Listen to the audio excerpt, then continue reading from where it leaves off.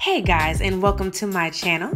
And if you'd like to see how I got this custom wig look, make sure you stay tuned. Of course, you will need your dome cap along with your thread and your scissors, of course, needle, and your bundles, which I got from Strands of Luxury. And you'll need a tweezer. So I'm going to be plucking my client's closure. And what I did was I put on the closure first. I actually start from side to side and then I sew the back on. We're going to put that up and get that out of the way here. And I always start at the nape of the dome cap. And basically you're going to just go back and forward, back and forward. I do not cut the tracks.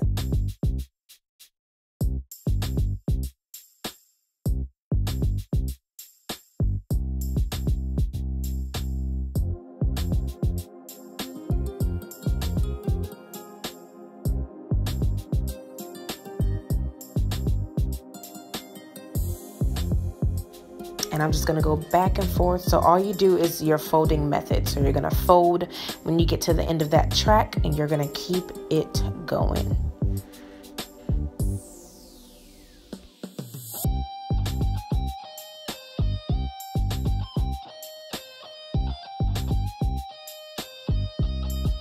And you're just going to continue folding and twirling until you get to the very top. And this is where I start to cut the tracks. So you want this to be nice and flat. So this is why I cut my tracks. I cut about 2 or 3 of them. But other than that, I am folding all the way up. And this is the final look. And I'm going to go ahead and add some curls for the girls. And I'm going to be using my Garnier Fructis Sleek Primer.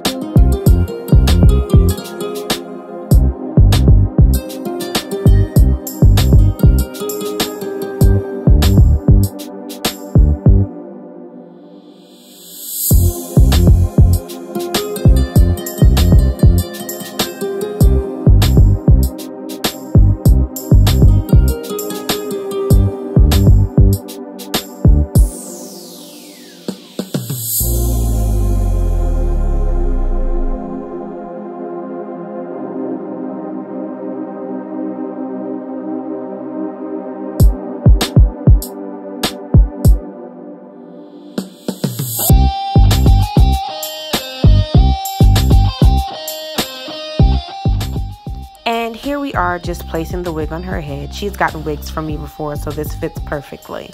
And of course, she loves it. Thanks again, guys, for watching. Don't forget to like, comment, and subscribe.